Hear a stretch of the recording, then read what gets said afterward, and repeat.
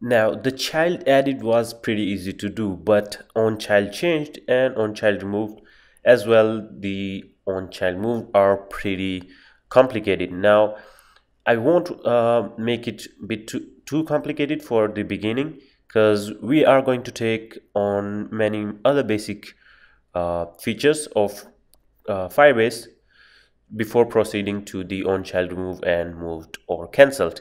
Now first of all, what I want to do is I want to proceed with on child changed, then I want to pause it for a while we move on to another features like authentication, basic of authentication and storage or any other part, and then we would like to come back to the on child remove, on child move, and instead of using the add child event listener, I will be teaching you how you can use Firebase UI to save a lot of time instead of using these much methods. Now let's proceed to on child change. Now to change a child from an existing list of array, what you want to do is you need to store the key as well inside another array. Now what I'm going to do is I'm going to create another array list, and the type is going to be same, but this time instead of values we are going to store just the key of your object, which is from here the key is 01 and the value is Akshay.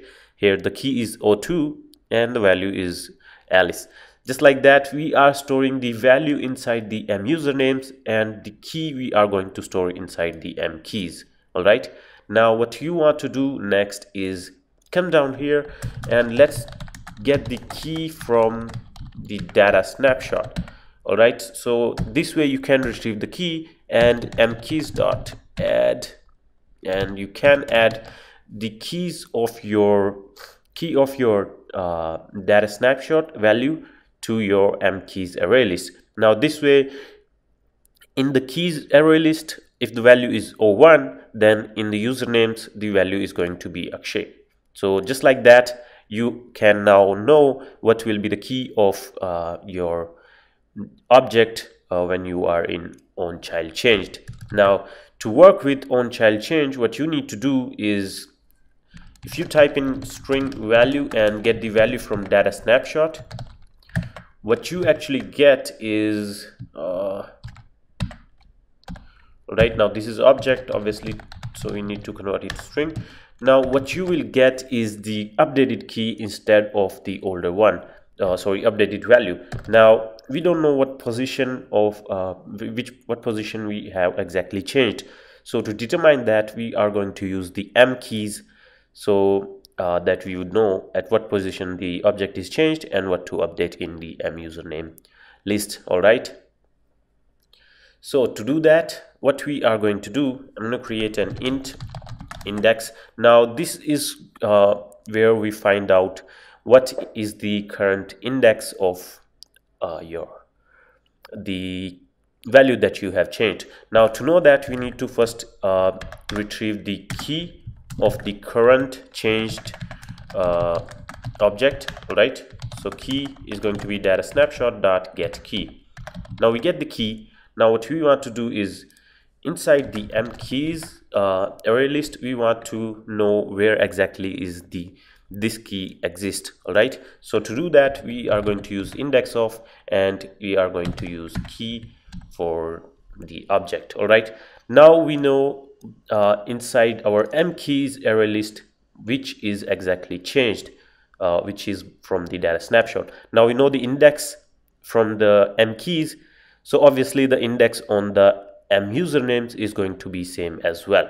Now to do that, we are going to say username dot set. Now we need to enter an index, and another one is the new value that you want to append, and lastly array adapter dot notify data set change. Now this way you can change the data from your array list. All right, now let the app load, and while we get it, let me just, and there we go, we retrieved the list. Now what you want to do here is all right, now if you see that if I add a new child to it, like Batman, obviously you're gonna see it right here. And if I change the David from something like, hit enter, and there you can see that the child change updated here as well. Now obviously these functions work pretty fine, but these also make things a bit complicated, which you don't want to make it. So for a better solution, we have Firebase UI. So if you don't get the add child event listener, Firebase UI is gonna be a lot easier, and it's gonna save a lot of time doing stuff instead of working with a lot of methods. So have patience, and we are going to continue these and Firebase UI as well. But right now we are going to move to the Firebase authentication, where you can create a user login system. So see you guys in next part.